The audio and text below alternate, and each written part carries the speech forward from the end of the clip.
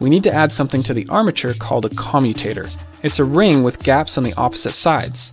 The commutator will spin along with the armature. Now we connect the circuit with 2 brushes on the side. These brushes will slide along as the commutator spins, and they are spring-loaded so that they always maintain contact.